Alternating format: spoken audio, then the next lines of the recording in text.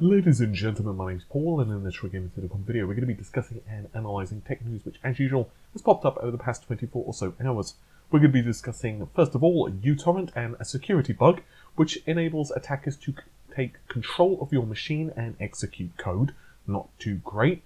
Then we're going to move over to Simcards, because the traditional SIM card that we know and love may soon be a thing of the past as we look towards integrated SIM cards. We'll go to that in just a second. And then we'll finish the video with Tesla, because they have had their cloud resources hacked and have been used for, wait for it, that's right, crypto mining. But first things first, little bit of channel news. Yes, I'm still using a different microphone at the moment. AIM is absolutely still destroyed. Although tomorrow I have an interview which is going to be really cool for the security minded amongst you. It's with a security specialist company, so that's going to be absolutely amazing. It's about an hour and a half that they've penciled in for me, so hopefully that's going to be taking place tomorrow, assuming there's no major issues with their scheduling, and then I'll proceed to edit that over the next couple of days. And I've also gotten word that there's going to be a couple of other really awesome interviews popping up over the next several days as well as a games developer conference that I just attended in London a few days ago. So I'm hopefully going to finish the editing of that on the weekend. But with that said, let's start out with Utorrent, because there is a vulnerability, and it's not a particularly good one. It's not sharing its feelings with you. Instead, it allows an attacker to take control of your machine and execute code, which is never exactly a good sign. So a Google Project Zero researcher by the name of Tavis Ormandy, who is becoming synonymous with finding security-related bugs, has discovered these exploits.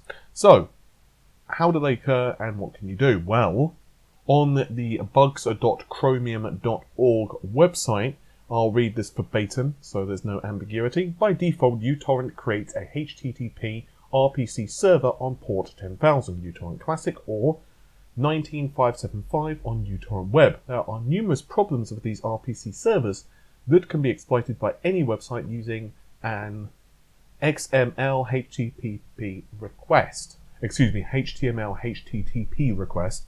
To be clear, visiting any website is enough to compromise these applications. So how did he test this? Well, what he did is create a Windows 7 virtual machine. It's a fresh install, just to clarify. He installed Utorrent 3.5 and accepted all the default settings. When file add torrent, entered a certain URL. When the torrent is finished, it's only about 5 megabytes. He visited a certain URL, and then after that clicked start attack, wait a few minutes, and according to him, the page should have figured out the size and file type and give you options to steal the files. Some screenshots are attached.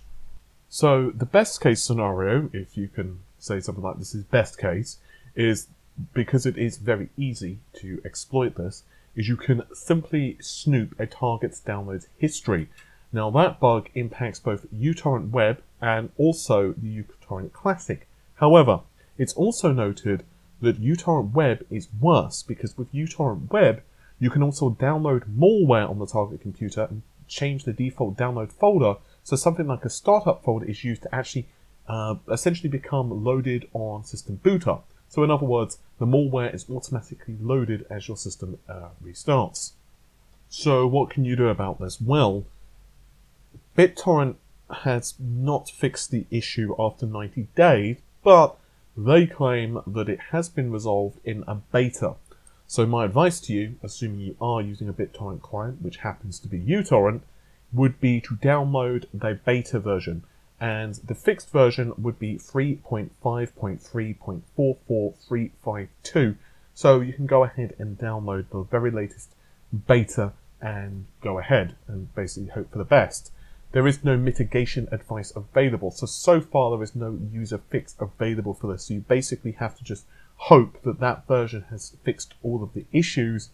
And obviously if you're very security conscious, perhaps it would be best to, let's say, run this on a virtual machine, or perhaps even on a separate machine if you have that available to you. Now, let's begin with cell phones.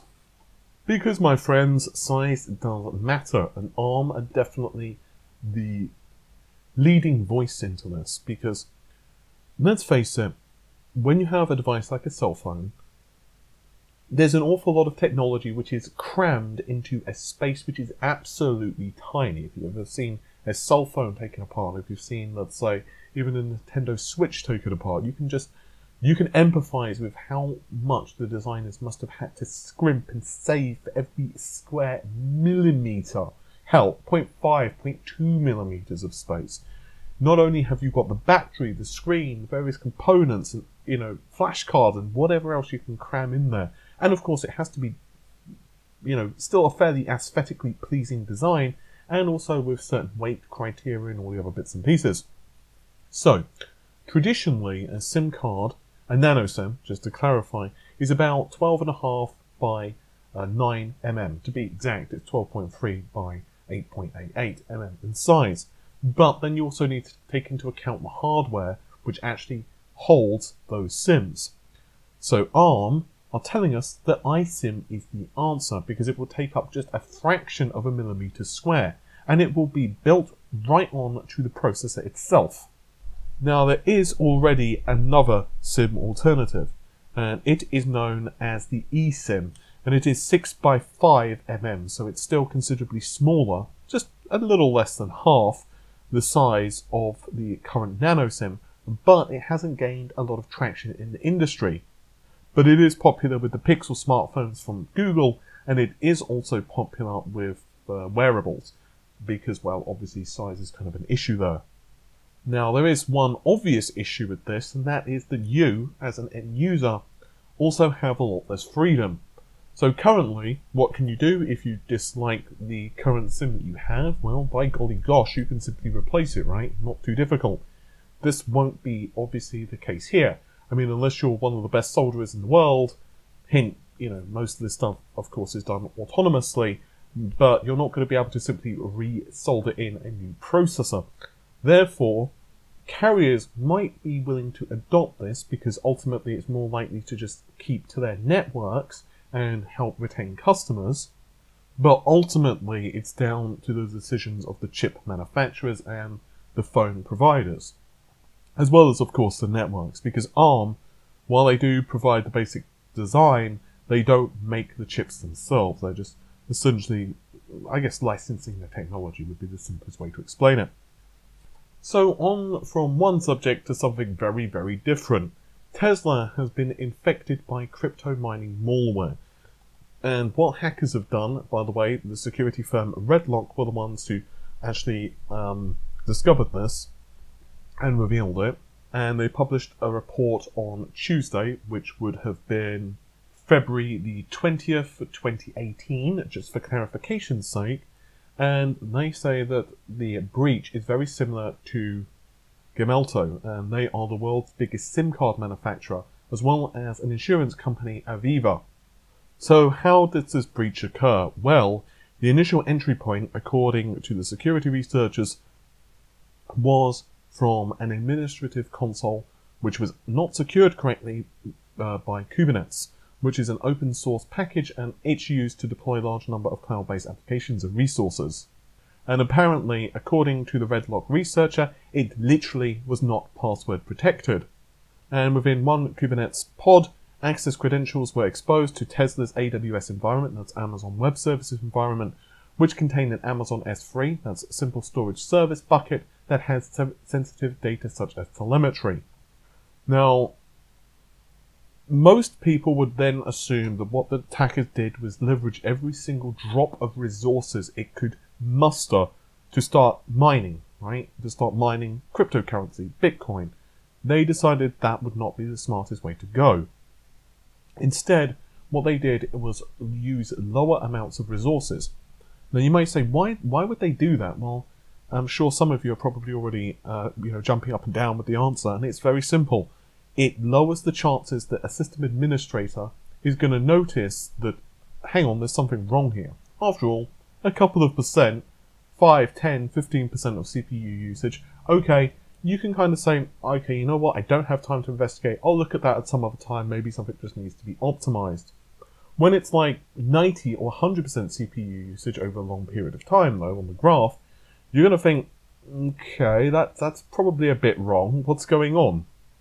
In an email, a representative from Tesla said, We maintain a bug bounty program to encourage this type of research, and we address this vulnerability within hours of learning about it.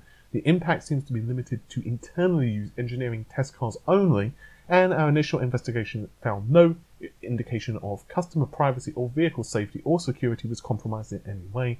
End quote.